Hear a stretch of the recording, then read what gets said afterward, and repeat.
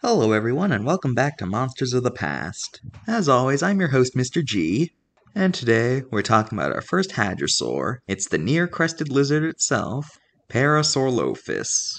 Parasaurolophus means near-crested lizard, and it was a member of the hadrosaur family. It was an herbivore and it lived during the late Cretaceous throughout North America.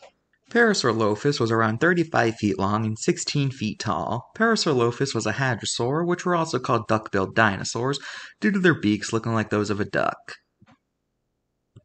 The most striking thing about Parasaurolophus is the elongated crest it had on its head, the purpose of which has been a debate within paleontological circles ever since it was first discovered, with many theories having been proposed. One theory stated that it was a snorkel due to the fact that at the time it was believed that all hadrosaurs were amphibious.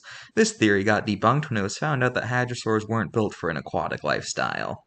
Another aquatic theory claims that it was a way to keep air separate from their lungs. And there was even a theory that stated that the crest contained flame sacs, allowing the creature to breathe fire. Yes, really. Currently, the most popular theories are that 1. The crest was a way of species identification, 2. The crest was used as a way of thermoregulation, and 3. That the crest was a noise amplifier that would have allowed the creature to be heard over a large distance. Although the creature is dead, we can never be 100% sure. Also, nowadays, we know that Parasaurolophus, as well as other hadrosaurs, had hooves instead of hands, like previously believed.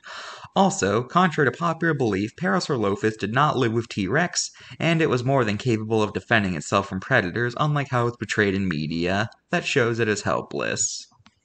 Now that we got all that out of the way, let's look at the card. Well, the first problem is that it doesn't have any hooves, which we now know that they had. Secondly, the back of the card makes reference to how it might have been hunted by T-Rex, which we know it did not live with at all. But other than that, I can't really find anything about this card that's not right. So, I give this card 7 out of 10. Now let's look at Parasaurolophus appearances in pop culture. Parasaurolophus is weird, though, because it appears a lot, but it's almost never identified by name. I'm not sure why. Oh well, let's look at the appearances.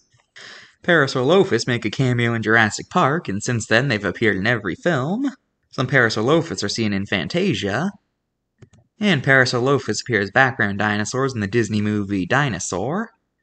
And some of them make a cameo in the beginning of the Pixar film The Good Dinosaur. Parasaurolophus have appeared throughout the Land Before Time franchise.